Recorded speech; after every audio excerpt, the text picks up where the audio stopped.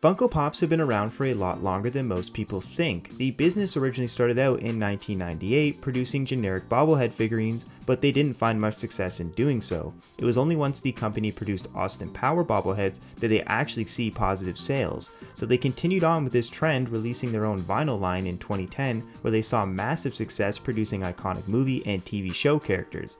And well, since then they've only grown with time, as the company has pushed their figurines into almost every festival, including massive ones like Comic-Con. With a company so large producing so many figurines, many people begin trying to collect the first prototype molds from the manufacturer. These prototypes are unpainted molds that are used to demonstrate the design before it is mass produced. For the most part, these figurines are just showcasing various attributes of a character and are given from the manufacturer to the higher-ups at Funko for approval. Once approved, the process pushes forward and the figurines are painted and given their respective box arts. Now, as you can expect, these prototypes are worth a lot of money, and well, that means a lot of scammers and frauds see the potential to make some quick cash. So I decided to purchase a so-called prototype off eBay and spend the money so you don't have to. Let's take a look. Okay, so the first thing I did on eBay was cruise through the auctions, and I was very surprised by just how many I was seeing, and most of them looking to be coming from the same set of sellers. Now, I didn't want to break the bank on buying a most likely fake prototype, so I just went for one that was cheaper, and I managed to land on the supposed John Wick prototype, which even included the little dog. I saw the auction was ending soon, and I managed to snag it for $43 US. Upon winning the auction, I messaged the seller to get some more information on the figurine and see what he had to say. Here's what he told me. The conversation begins with, "Hello, just to be sure, this is a real prototype, right?" In which he responds, "Of course." So I say, "Do you work for the factory that makes them? How did you get it if you don't mind me asking?" And then he sends me 4 pictures and says, "Can you see these photos? Usually people cannot take these pictures." And I said, "Yeah, awesome, thanks, I paid for it, was just curious." And then on April 16th, a few weeks later, I follow up and I say, "Hey, quick question, what factory produces these prototypes?" And he says, "Do you want to trouble it?" I say, "Sorry, what? What do you mean?" He says, "Sorry, I won't tell anyone the name of the factory." I said, "Oh, okay, but I've heard about factories replicating prototypes. Is this one of those cases?" And he says, "I have never heard of factories copying. There is no need for the factory to replicate separately. The risk is just too high. After producing a batch of pops, the mold is basically sealed, and there are Funko staff in the factory who are available to inspect it at any time." So I said, "I see, but don't they provide a form of authenticity, etc., so people know the prototypes are the real deal, or is that just not done anymore?"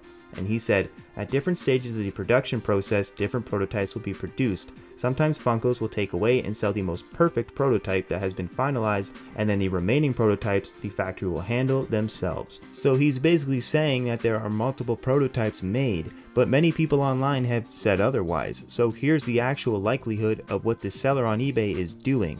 Factories in China are outsourced to produce mass quantities of Funko Pops, and during the manufacturing process, certain Funko Pops end up with errors or failed quality of standards. Now, the Funko Pop company states that the factory will dispose of those imperfect Funkos, but that's not actually the case. Usually what happens is you get people who work for the factory known as scrapers, because they take these faulty Funko Pops and list them on eBay as prototypes.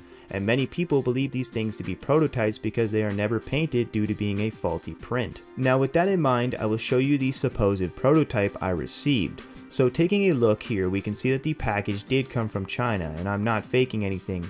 You can also see that it says Funko on the label.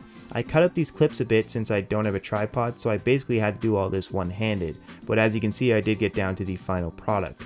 Now, with the Funko Pops out, we can see both aren't painted, and there's a little bit of labeling on John Wick's foot to indicate he did come from Funko, which shouldn't be a surprise as he definitely came from the real factory, but it's a scraped one.